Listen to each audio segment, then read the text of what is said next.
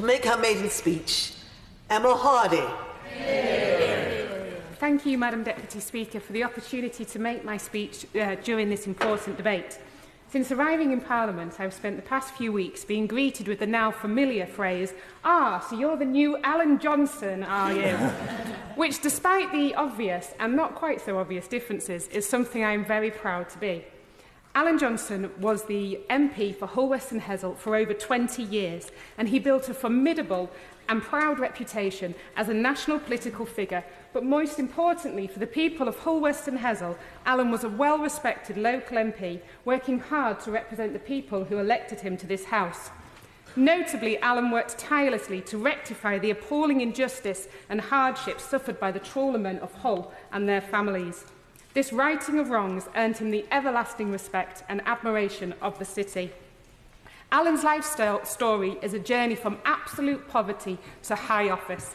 It's a story of triumph over adversity, and this is all well documented in his autobiography. And I know he wouldn't want me to miss an opportunity to mention that if you're interested in reading more about Alan's life, his 3 autobiographies are available in all good bookshops. My path has been different to Alan's, but I'm incredibly proud to have also come from a strong trade unionist background. I'm proud to have been a primary teacher. I've never worked for an MP, and I haven't come from a family of politicians. My journey has been paved here by my desire to right some wrongs. And we have all, every one of us, made sacrifices to be here. And so have all of our families, and in particular my 2 wonderful daughters, Olivia and Isabel. But it is a sacrifice that must be made because politics cannot be the preserve of the rich, powerful and privileged. Yeah. Back in 2011, when I first started campaigning against the changes to education, I was told that my opinion was unimportant because I was only a part-time infant school teacher. But in the words of the Dalai Lama, if you think you're too small to make a difference, try sleeping with a mosquito. I am honoured to be a patron of the Warren and Hull, which gives support to marginalised and vulnerable young people. And one of the things I would love my legacy to be is that I encouraged and inspired so many other people who were also told that their opinions didn't matter to get involved in politics, because everybody matters equally. Now, I've heard many maiden speeches and people talk of the beauty of their constituency, but what makes a place is not the rolling hills, it's not the lakes, it's not the skyscrapers. What makes a place beautiful is the people that live there. And that is why Hull West and Hessle is the best place to live, and why I'm so honoured to be their Member of Parliament and represent them. And it's not a stereotype to say that people from the north are friendly and compassionate. It's quite simply a statement of fact. But never mistake friendliness and compassion for weakness. Charles I learnt not to underestimate the people of Hull when he was turned away from Hull in 1642, leading to the Siege of Hull, an event that was a major step on the road to the English Civil War. And nor did anybody underestimate one of Hull's other famous sons, William Wilberforce, in his tireless fight to end slavery. And more recently, the Headscarf Revolutionaries, a group of women from Hull who took on the establishment in the 1960s to improve safety in the trawler industry. And this year is an incredible year for Hull. We are the city of culture.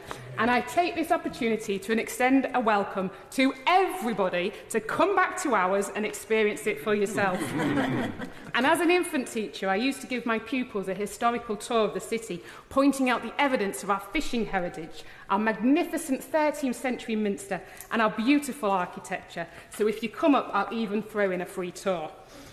This weekend, Hull is hosting the National UK Pride event, and I'm delighted to be involved. And good luck to the honourable member on the opposite benches for his task in trying to get Stoke-on-Trent as City of Culture.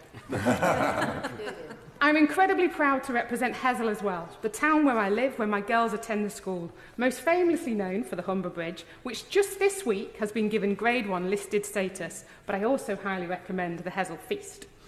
Since it was as an infant teacher that I became politicised, it will become no surprise to anybody that I want to focus the House's attention on education and speak during this important debate on drugs. There must be a drugs education programme as part of a wider personal, social and health education to keep our children safe.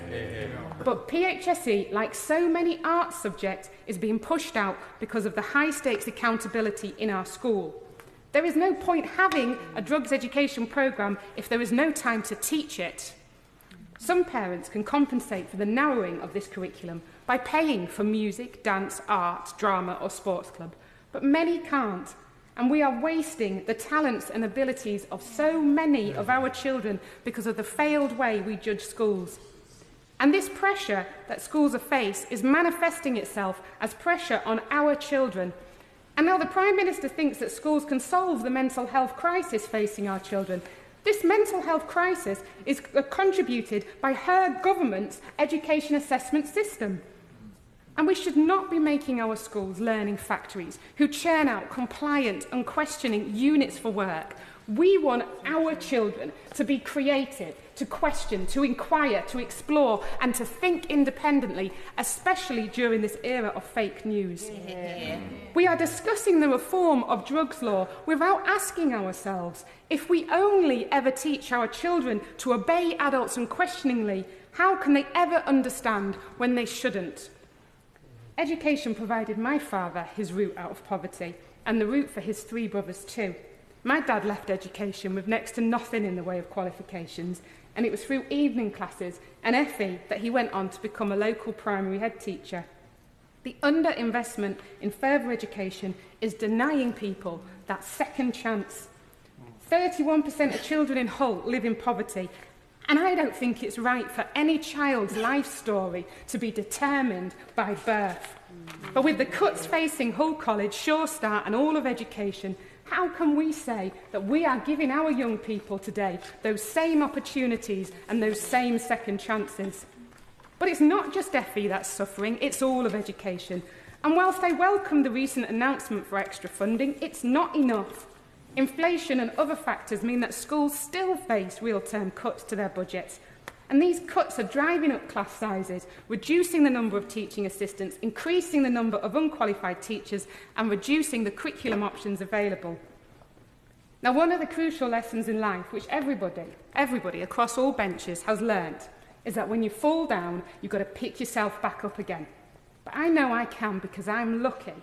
I have 2 brilliant parents who are always there for me. But we are selling a lie if we don't acknowledge how much harder it is for some people. It's like telling them it's a fair fight when they start with 2 hands tied behind their backs already on the ground. And this is why I'm fighting for fairer funding for Hull City Council. They've seen cuts in their core spending power by 32% since 2010. They cannot invest in those services to really help people have that fair start and equal chance when all they are doing is managing year-on-year cuts. And all these drugs education programmes need funding properly too, if we want them to be successful. The political choices made by this government to cut benefits, especially to disabled people, to underinvest in education, to underinvest in our NHS, to deny our public sector workers a pay rise, are making people in Hull Western Hessle suffer. And I am here to represent everyone in Hull Western Hessle, not just those who voted for me, and not just those on the electoral roll. I want to be the voice for everyone, and I will hold this government to account for their decisions. And I stand here with my colleagues on these benches to say that there is an alternative. Because austerity is a political choice, and one I will always choose to oppose. Yeah.